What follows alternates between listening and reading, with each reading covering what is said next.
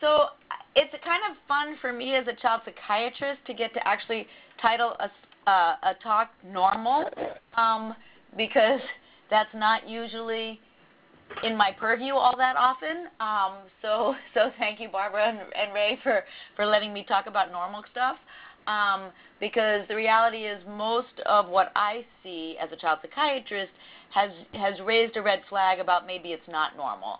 But I think that this is an area that as primary care folks, this is your bread and butter. And I don't think that I'm going to say anything that you don't already know and probably know better than I know. But sometimes I think it can be helpful to just talk together and remind ourselves of kind of where we are and how we're thinking about it and learn from each other. So feel free to interrupt or bring up a specific situation. Hopefully at the end we can talk a little bit about when to worry, when to maybe think about calling your local child psychiatrist in your pocket, and how to maybe frame a question or two that you might have. So this is just the overview. We'll just talk about some general issues, some situations that in kids can lead to grief, because I think it's a little bit different than how we think about it in adults. The role that parents play in all of this, which like in everything else in children is essential. What it looks like across the developmental spectrum, how it can get more complicated, and then some other general considerations and when to worry. Okay. So just some general thoughts, and again, these are all things that we know, but loss is inevitable, and I think it's an unusual person that lives to be, an adult, get into their 20s and 30s and hasn't had any kind of loss of some sort. So loss is normal, but grief is normal, and it is not a pathological response, and I think I really want to be mindful of not pathologizing things that are normal. And sometimes we do that as clinicians, sometimes families do that, and I think sometimes that comes from parents' desire to protect children from any unpleasant emotion. And I'll just do a little sidebar here. I don't know have people on the call seen the movie Inside Out? I think it should be mandatory reading for all grown-ups. I mean, mandatory viewing for all grown-ups, whether you're working with kids or not working with kids, because I think it is incredibly powerful to think about how parenting is impacted by the content of that movie. I mean, really it's about parents not wanting their kids to have any negative emotions. And the reality is negative emotions are normal. And sometimes that's hard for our parents to tolerate. The reality is, and I'm speaking and wearing my parent hat at the moment, if I could have kept my children wrapped in bubble wrap in the house all the time with me, I probably would have. Luckily, that's not allowed. So we do really want to protect our kids. I would say, too, as a general statement, that all experiences in life are relationally driven and defined. So we experience things that happen to us in the context of how we are relating to the important people in our world. There is no one way to grieve. Different cultures, different religions have different rituals for important reasons, but even within a single religion or cultural tradition, people handle it in different ways, and that's important, and children handle it in different ways from each other, but also from adults. And so development matters, and parents don't automatically understand normal development, and that's part of the thing that we need to be ready to explain. The other thing, as just a general part of life, is that whoever we are and whatever it is we have and whatever it is we do with our behavior all gets worse when we're stressed. So it's not usually the time when we are our best selves, and that's important for us to think about, because we're asking parents to try to be their best self for their kids at a time when they're really struggling themselves. And so there can be a lot of confluence of challenges that make negotiating and navigating grief for youngsters more challenging. Next slide. Okay, so I think nothing here should be too surprising, but I think there are some situations in kids that we sometimes can easily forget in adults. Obviously, the death or loss of a loved one is always going to be an issue. I think for many youngsters, the death of that pet, and sometimes they've only had the pet. The bird lasted a week when you got it home from the pet store. How could they be that attached? But it can be very, very difficult for a youngster moving away from friends or important people in their world. Yes, we know they can write letters, talk to them on the phone, Skype, and see them again, visit, but for a youngster that can be very difficult. And then there are other kinds of separations that usually happen in other more difficult, challenging circumstances. So incarceration, foster care, parent being in the hospital, other things that can come in the context of additional burden and stress for the youngster, so that it's not necessarily something we think of as grief because there's no death involved, or it's not permanent. But I think for a youngster, particularly depending on the age, that can be very powerful. And then I think there are issues that are related to both the physical and psychological loss of former self. So, for example, a youngster who's in a significant motor vehicle accident and has a paraplegia and is in a wheelchair, there's a loss of their former self and of their capacity and of their potential that we need to support kids and families in grieving. Or even, the youngster who's been doing fine and develops, unfortunately, a major mental illness. There's a psychological loss of who they were or who they could have been that's important for us to think about. And one of the things we know is that after a first psychotic break in schizophrenia, when the patient is sort of recovering from that and getting those symptoms under control, it's quite common actually for there to be a depressive episode with a high risk of suicide because of this loss of their former self and the realization that they have a major mental illness that will never go away. That really can impact young people and adults as well, and it's something that we should sort of keep on the list of things that can lead to grief. Next slide. Emily, that's a really, really important point. Mm-hmm. And since you're the one who's right there when major mental illness tends to be diagnosed, mm-hmm. Is there something special you say about that or anticipate with people when they've got a new diagnosis? Yeah. Bipolar or psychosis or something? Yeah. One of the things we talk about is something called role induction, which is the idea of becoming a patient and giving yourself over to the reality, just as if, a young person gets diagnosed with diabetes, type 1 diabetes, and for the rest of their life they're going to have that. There is something about how to proactively incorporate that component of self into their whole sense of self. So they are not only a diabetic, but they are a young person with type 1 diabetes. They are not only a schizophrenic. I don't like to refer to patients that way. I don't like to refer to patients as a disease, but they are a person who has that. And I think it's important to have as a proactive part of the conversation and think about what parts of themselves are the same and can be preserved, and what do we need to do to ensure that they get preserved, not just by the patient themselves, but by their families and the people that they interact with. Because sometimes what happens is, oh, you have schizophrenia, I'm not really available to hang out anymore.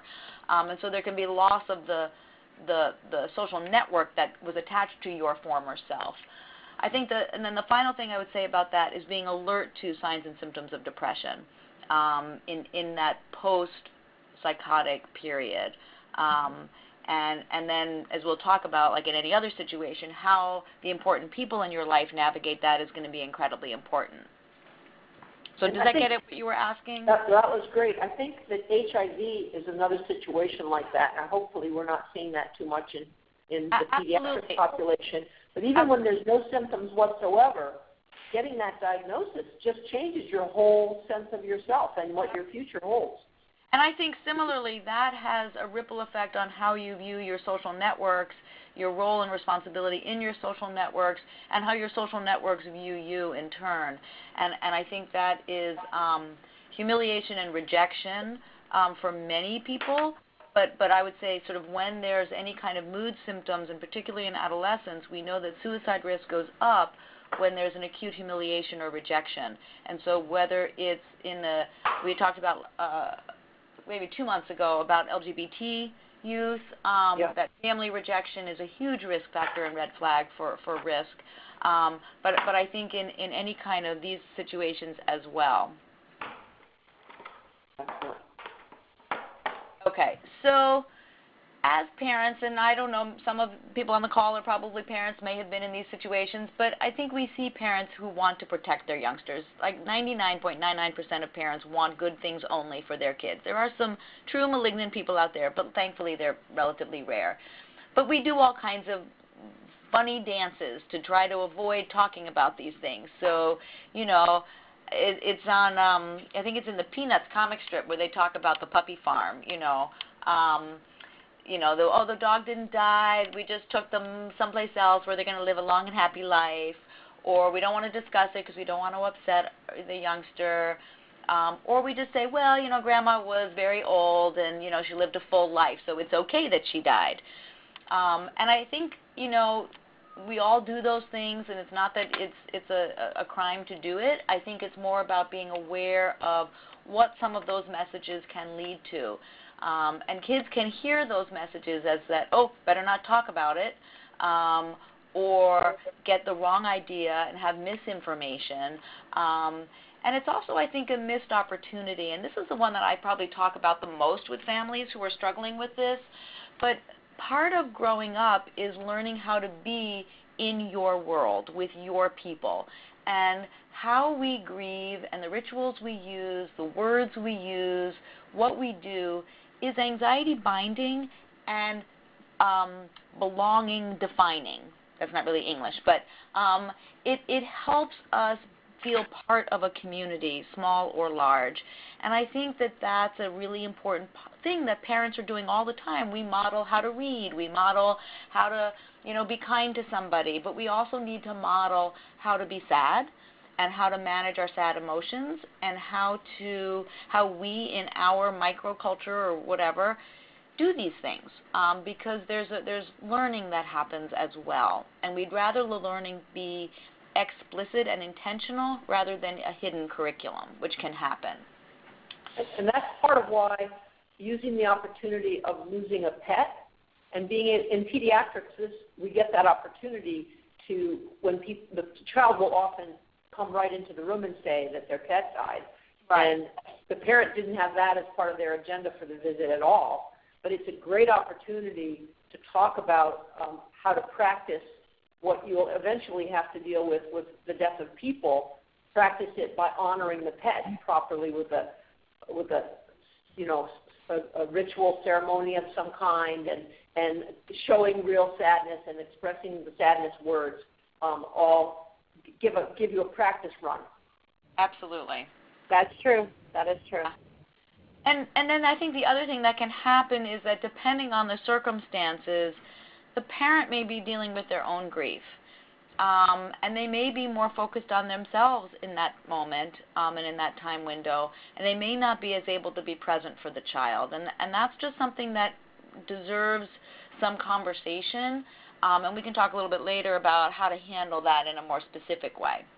Okay, next. Okay, so I'm just going to run through this quickly because you guys know all this, but basically, 0 to 2-year-olds have no idea about what death is. They don't understand death. They don't understand time. They don't understand permanence. It makes life very fun.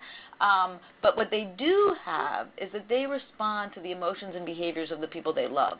They are unbelievably observant.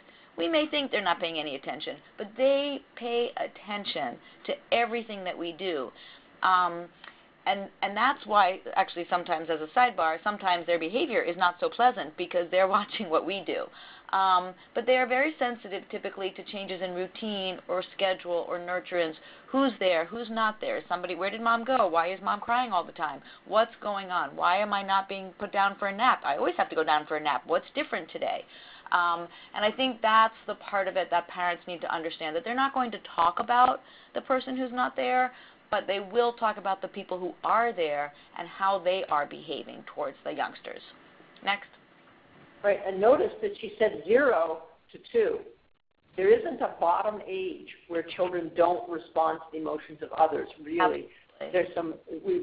This is something I care a lot about, having trained with Dr. Brazelton, where you can see babies reflecting the emotions on the face of the people around them, really from a very young age, certainly 3 months of age, but probably younger than that too, depending on the kid. So So these things shake it up, and of course the people may be misinterpreting the child's changes in sleep and eating and activity, and they may be irritable with them because they're already in a state of grief. So it can be a kind of a tricky time to navigate, and often a good time to have somebody who is not as affected by the loss be participating as part of the family, somebody who's familiar with the kid and can reassure them and have some fun while everyone else is struggling. Mm-hmm. And the same thing could be said for parents who are depressed and not from grief. Right. We'll get to that. Yeah. Okay. Sorry. Okay. So 2 to 4 year olds, they do not understand that death is forever. They see it as temporary and reversible. So at least they can hear the word, but they just think it's for now, like everything else is for now. They have established bonds of trust, and so they will become anxious about where did the person go. If the person who has passed is, say, a parent or a very close caregiver in some way, because they will not understand why they're not coming back. They also, just like the 0 to 2s, they will totally respond to the emotion behaviors of the loved ones. One of the things that sometimes can be difficult for parents of kids in this age group is that parent will have explained, mommy died, she's been sick, whatever, she passed, with whatever the languages they do it on Monday. On Tuesday morning, the kid wakes up and says, "Where's mommy?" And so if parents don't understand that they're going to have to explain this multiple times because that's developmentally normal, that can be exhausting for parents or for whoever it is that's managing. And so it's really important that be explained to the adults so they're prepared for it. Otherwise, it feels just like they're on Groundhog Day, and that's what it is. Living with a 2 to 4 year old is always a Groundhog Day kind of experience. I would also say that sometimes kids this age show no reaction, or that's what the adults say. They don't seem upset. And sometimes that can be because they don't really understand what's going on, and they may not have the best social cueing to figure out what's going on. Sometimes, though, it can be the opposite. These kids can be exquisitely sensitive, and they want really hard for everything to be okay. So it's important that no reaction doesn't mean no reaction. It's worth understanding what it is that's going on, because there may be behaviors, but there's not necessarily an emotional reaction. Okay, next. Okay, so 4 to 7 year olds, and this is really sort of pre-K through first grade, really. They do understand cause and effect, and they do understand forever, although they don't understand time yet.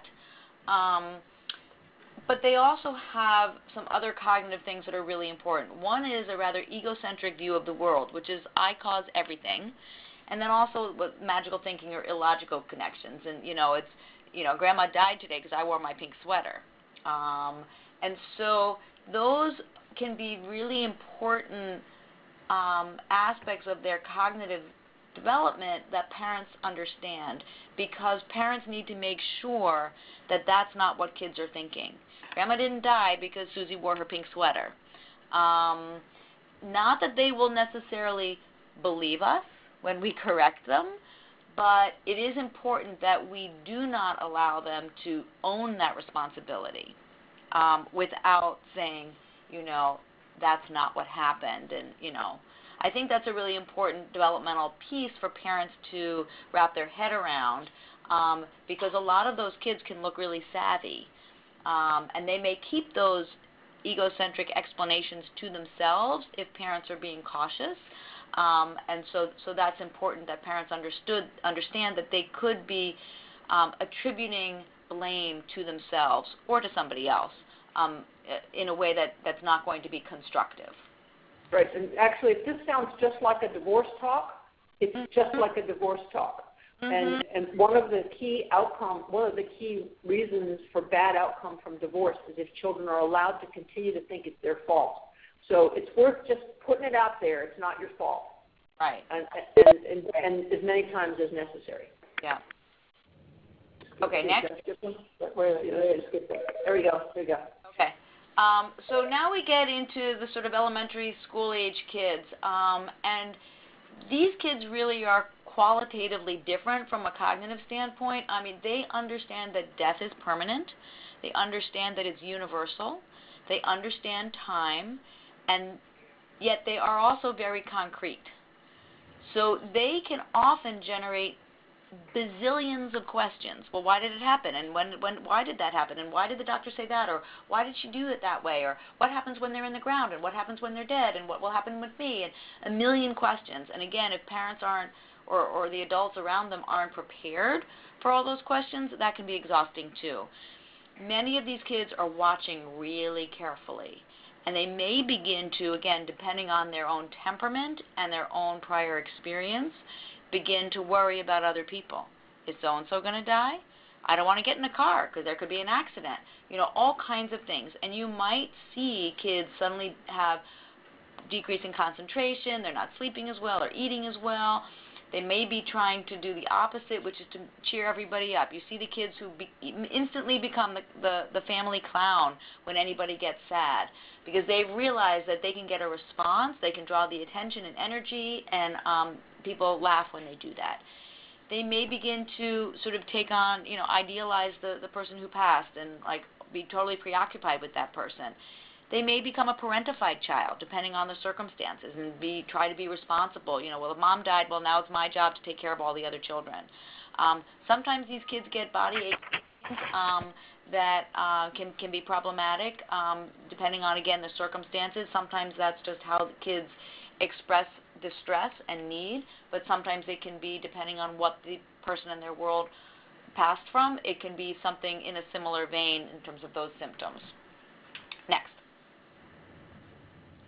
Okay, so preteens really can understand a little bit more details around death, and so they have a greater capacity to think about the specifics of what happened with a little bit, you know, maybe even emerging abstract capacity.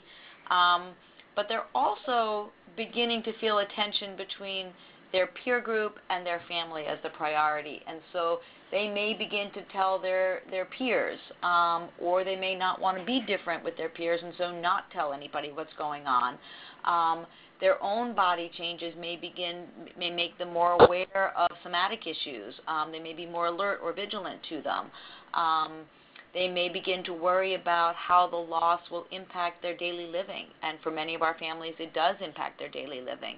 And so you can really see a wide range of reactions, and a lot of it will depend on who that youngster was beforehand, what their temperament was, what their coping skills were, and how they go forward. Next.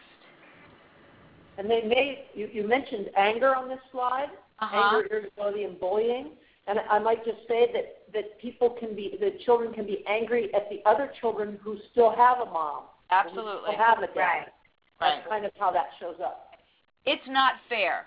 And, you know, it isn't fair, and they're right. And sometimes kids get stuck on, well, why me? It's not fair.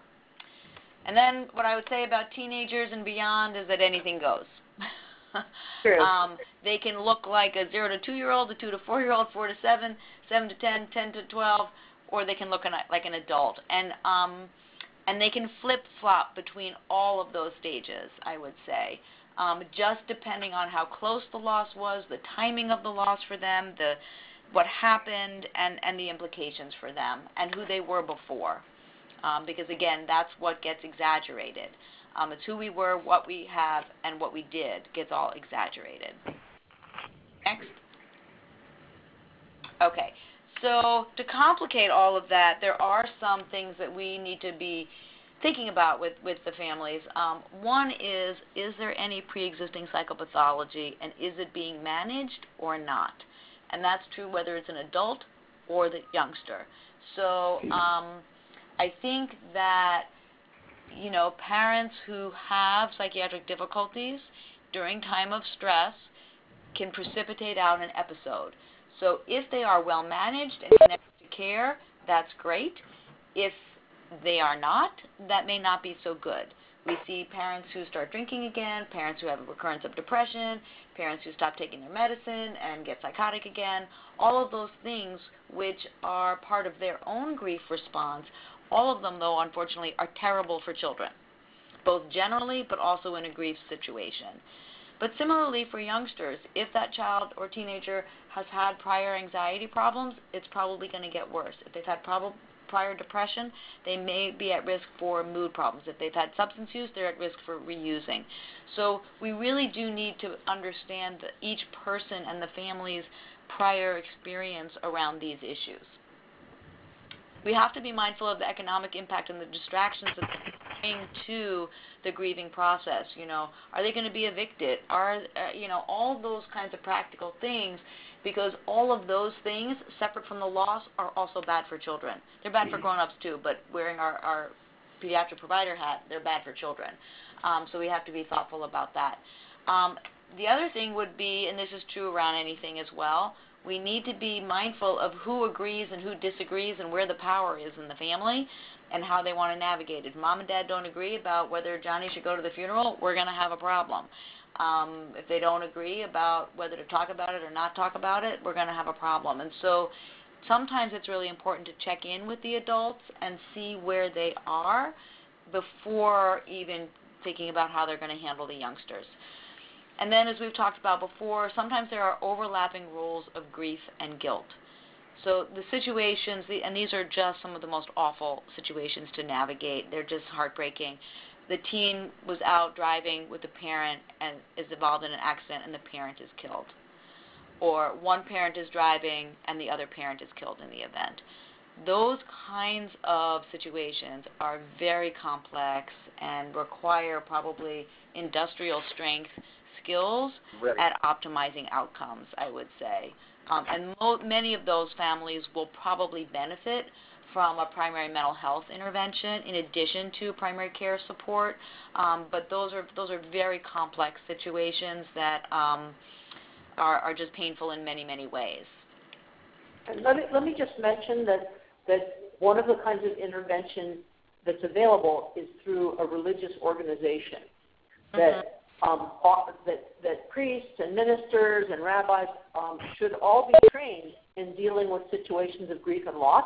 And yes, they should be, and they can be very helpful. Now, there's a few situations where they are the opposite of helpful if they take a too strong a stance that doesn't respect the psychological needs of the person who's remaining. But overall, I think that it's a good recommendation, and that's something to keep in mind especially since grief and funerals are often associated with whatever your religion says you're going to do, and those structures can be helpful, but the trained professional from the religion can be very helpful too.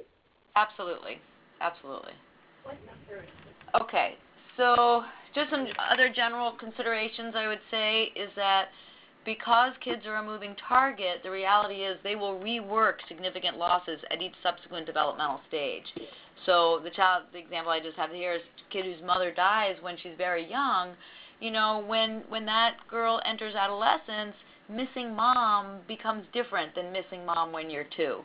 And so there are new waves of grief that will happen over the developmental spectrum. And again, helping families anticipate that is a really important part of anticipatory guidance, I would say. So just because they've navigated it and life is back to normal, it hasn't gone away. And I think families need to know that so that they can be alert to what it is that's going on at another stage. Then there's something that some people call puddle jumping, which is how youngsters can handle grief. And this is really just very concrete, but if you watch, like a toddler as they're walking down the street and it's rained and there are puddles on the sidewalk, they will run and jump in a puddle, splash around, and then they're done. And they keep walking until they come to another puddle. Then they splash around, and then they're done. And that is often how people will describe how youngsters grieve, because it is different than adults. They'll dive in for a little bit, and then they're done. And it doesn't mean they have finished. It just means they're done for now.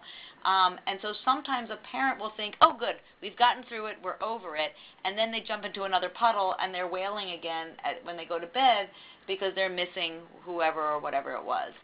And I think it's just to me, I love the term puddle jumping because I think it really captures that childhood spirit, and I think it's a frame that most parents can wrap their head around.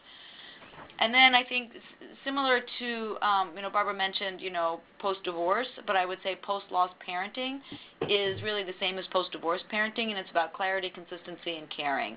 And those are the things that matter the most. And some of our families are ready for that, and some of our families have work to do before they can get there.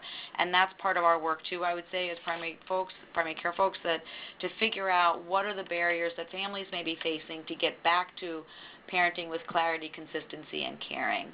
And I think that how well a youngster does post-divorce, post-loss, depends primarily on that. Next. Okay, so just some other things. So these are some from the literature, some from experience. Timing, I would say tell sooner rather than later. The last thing a kid wants to learn is that you've known and have been withholding the information. And I think that just adds another layer of burden for that parent-child relationship. And so unless there's a very specific reason, I think it is important to know, because, again, kids will sense at whatever age, even, a 2-month-old will sense that there's something going on. They're very attuned to that stress. Location. This isn't something to necessarily tell a youngster at the bus stop when there are other people around, and you'd be amazed probably you guys aren't amazed, but some of our families do wackadoodle things because of their own anxiety or stress, and I just need to blurt it out.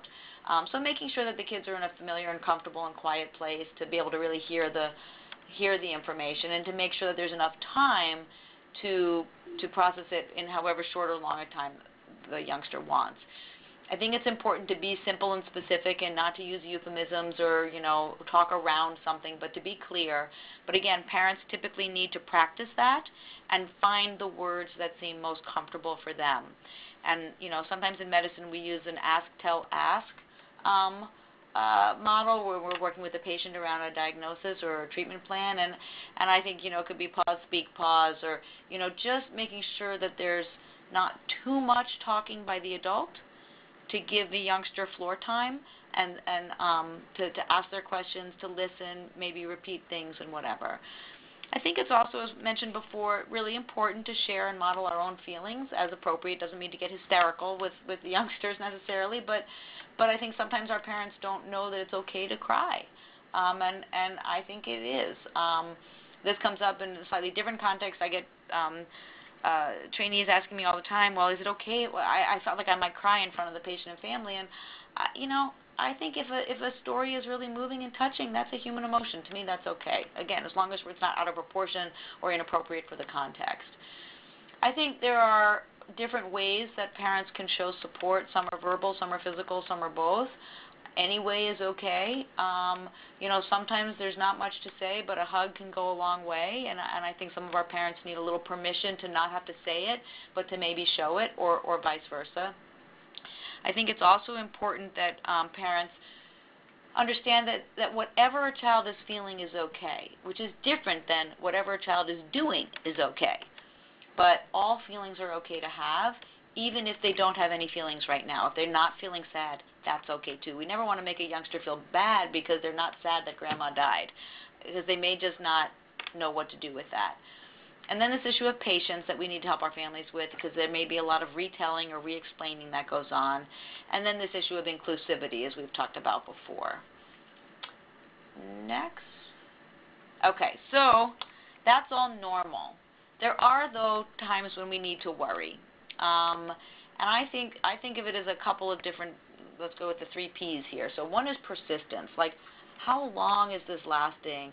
What kind of symptoms is it that is persisting? Changes in mood, sleep, appetite, energy, isolation, loss of interest or participation, school failure, peer rejection.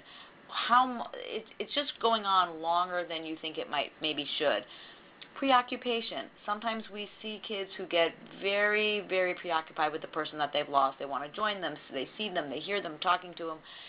And particularly important about that is if it's not consonant with family or cultural bounds. And that doesn't mean they're hallucinating. It just means there's a degree of distress that needs to be understood better. We also see kids who get somatically preoccupied with death, dying, illness, whether hypochondriacal or just like they spend all their time on Google searching up, up to date and looking stuff up. And then when it precipitates out a prior problem, so a prior episode of depression, prior anxiety problem, prior substance use, those are really the things that I worry about the most, because I think that can be very problematic. Is there a next slide? Yeah, let me just mention that it's normal in adults also to think you saw somebody who was a deceased person, and that can go on for a long time and be normal. Mm-hmm. And also that a child who adamantly wants to die in order to join a relative actually is a possible suicidal risk, depending on their age. So you really have to take it seriously. And when the family has conveyed some thought that you'll get to go there when you die and you'll see your mom again, and they're very clear as though that were totally real, the children may want to go. And so you have to be careful. Absolutely. Right. Next. Okay, so you say you have some worries. Okay, now what do you do? And I think the biggest issue is to really understand how the family is handling the grief. What kind of parental stability or instability or psychopathology is there? Have you known about?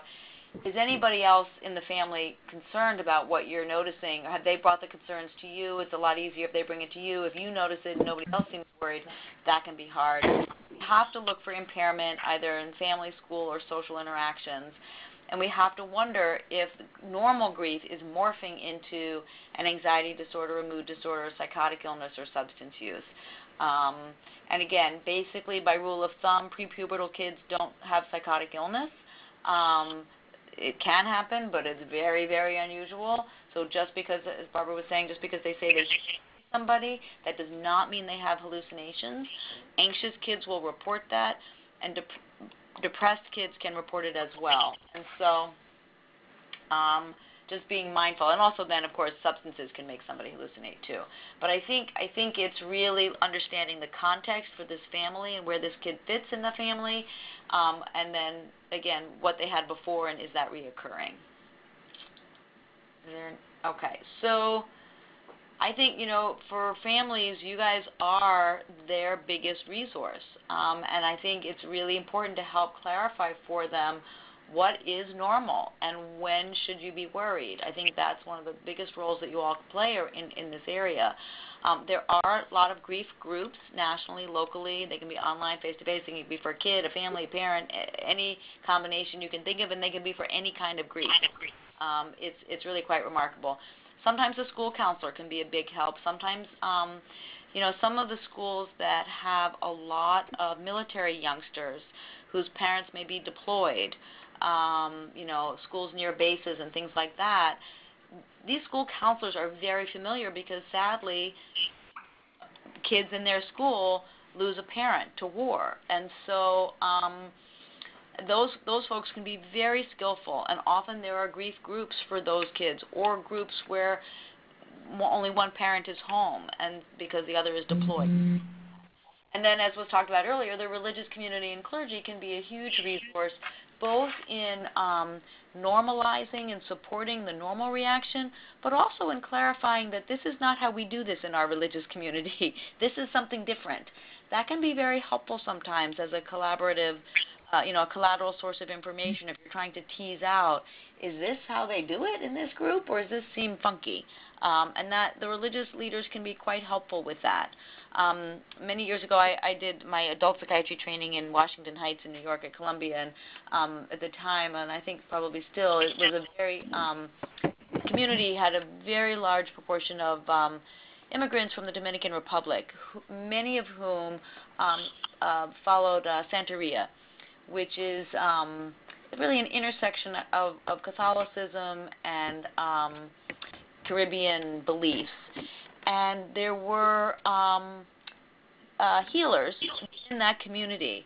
And one of the things I had the opportunity to do was to meet with one of the senior healers in the community, and she was very clear with me, with the group of us that she was meeting with. We were all psychiatrists. She said, look, I deal with, and these were essentially her words, I deal with neuroses, you deal with psychoses. And so even within the cultural beliefs, the senior healers will know what is illness. Something is different here. And that can be a really helpful ally to have as part of the work that you're doing. And if I could just add something about religion there, is to say that you don't have to we as pediatricians don't have to understand every religion and cultural group. All we have to do is be willing to ask. We can just say, how would that be handled in your family or in your culture? Right. What do you say to the child about where the dead people go, and get their perception on things? Right. And then just a couple of thoughts, and we've sort of touched on these. I think there are some that are harder than others. Some diseases that people die from do have more stigma attached to them. They just do. Some mechanisms of death have more stigma attached to them. And some agency issues related to agency, as in who was the cause of the event, brings with it different shame and distress. And I think we need to be alert to that, because all of the people involved there probably have a higher risk of difficulty navigating the normal grief paths in any of these, and probably some others that I haven't listed as well. And so I think they can all be relevant. Thinking about when a parent suicides, the impact that has on the youngster, the shame that can have in the community, all kinds of things, the model that it sets for what's an option, all kinds of things get so much more complicated that require a different level of intervention above and beyond the normal things that we all would think to do. Do you want to say something about, let's say you've got a kid who's over 13 or who's 12 or older and mature enough. Do you recommend telling them that the death was a suicide? So I have my opinion, but I'd like to hear yours. Yeah, I think I don't know that I would say a universal answer. I think this is where my bias would be to the yes, but I think there are some caveats. I think it depends on how that young person's mental health is. I think if I'm worried about their fragility and their own suicide risk, I might wait on that. But I don't think that things should be hidden, because they always come out. And I think that's worse than hearing about it at the front end. So I think it really has more to do with when you are going to tell, how are you going to do that? How are you going to ensure that there's a safety net for that teenager to handle that information? Who's going to tell? Who's going to be there? How are you going to have that conversation? What day of the week? What are the other things that are going on for that kid? So to me, it's a really planned and planful activity, so that whatever comes next, people are prepared for, and that needs to be anticipated. But I think it's a terrible thing for a young person to find out weeks, months, years later that was withheld from them. And I think it does that what worries me about that is a number of things. One is it communicates we didn't trust you enough to tell you, we didn't love you enough to tell you, we didn't think it mattered, all kinds of messages in that way. But also, young people need to know that they're at greater risk for suicide if they have a first-degree relative who committed suicide. That's part of owning one's own health history. And I think that that's important as well. It's different if you don't have that in your history, you're at different risk for things. And just as we would want people to understand their risk for, the BRCA gene, right? People need to understand that psychiatric illness has a genetic vulnerability as well. So my answer is a yes with a few dots after it, I would say. But you're saying that basically it all depends on the child and the state of mind that they're in. It does, and I think who the adults are that would be telling and what their agenda might be in telling. Sometimes what can happen, unfortunately, is that mom suicides, dad's parents tell tell the child that mom did this because she would see how terrible she was. You know? So right. sometimes the telling is done for somebody's agenda. And that's all part of that preparation. Like, who's going to tell? Why are they telling? What's the message?